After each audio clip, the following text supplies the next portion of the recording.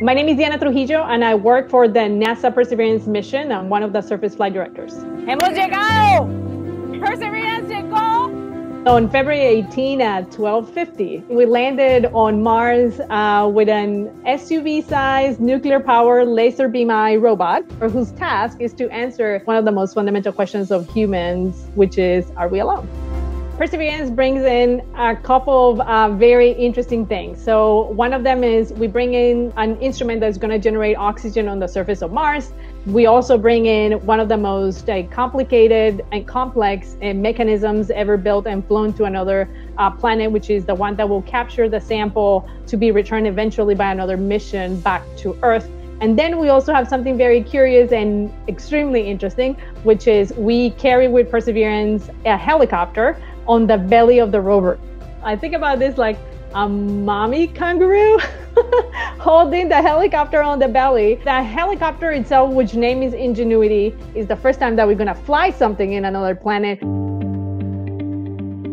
I am born and raised in Colombia, and I came to the US when I was 17. I came to the US with the intention of learning English and then figuring out what was gonna happen with my life. But to be honest, I didn't expect that everything was going to align in the way that it did to allow me to even consider the idea of working on space exploration.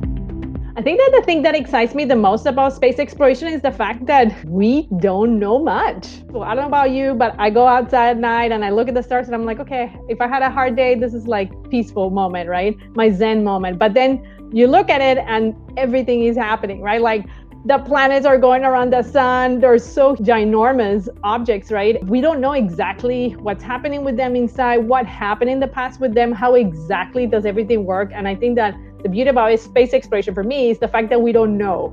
And so we need to go find out why and how it works. And then probably that will help us understand not only ourselves, but also our place on the universe, on the galaxy, and also what happened to those planets so that we can help planet Earth. In my line of work, we deal with problems that nobody else has seen before or has solved before.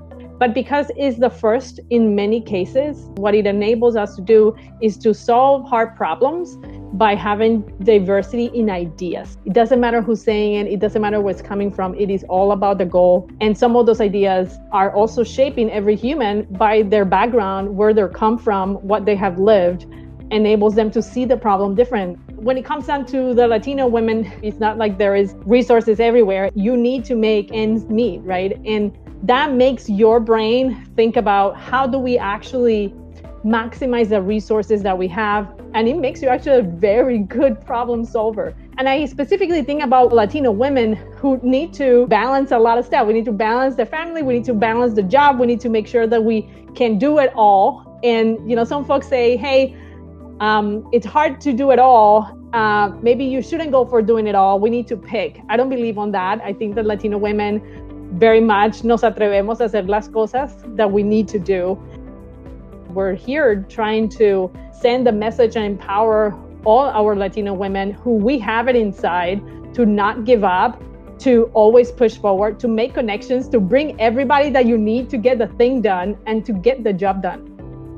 So thank you so much for giving me this award. It's a complete honor for me to be receiving this. We're starting to see things differently also from the space exploration perspective. And what I mean with that is we need everybody's input, and showing that there is Latino, Latinas in the community, showing that we can get to those high places also enables our community to continue to dream and excel and achieve what we want to do.